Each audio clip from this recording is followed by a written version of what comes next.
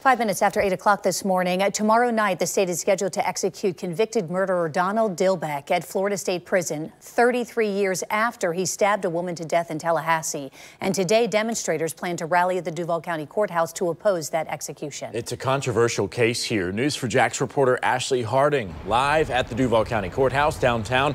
Ashley, the group is bringing their message across the state this week.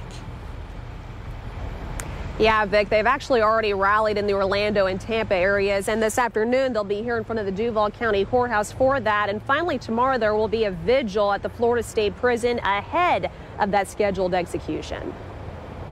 More than 3 decades after Donald Dillbeck stabbed a woman to death in a Tallahassee shopping mall parking lot, he will be executed for his crimes. According to the Death Penalty Information Center, as of April 1st, 2022, Florida has 323 death row inmates. It goes on to say since 2017, Florida has executed 7 inmates. As the state prepares to put Dillbeck to death, opponents plan to protest outside the Duval County courthouse today, saying Dillbeck's life should be spared. Organizers say those opponents include an exonerated Florida death row survivor, a former warden at Florida State Prison, and a survivor of violent crime. But Florida Governor Ron DeSantis says he'd like to see the threshold for a death sentence to be lowered. Citing the Parkland school shooting massacre, DeSantis told members of the Florida Sheriff's Association he does not believe the decision made by 3 jurors to spare the gunman's life is not a reflection of the community's wishes.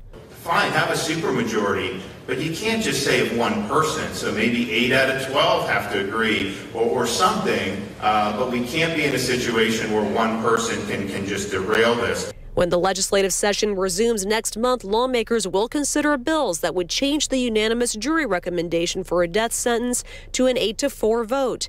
They would also allow judges to override a jury's recommendation for a life sentence.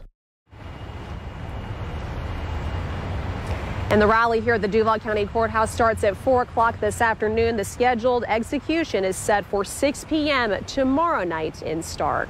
Reporting live this morning, Ashley Harding, Channel 4, the local station.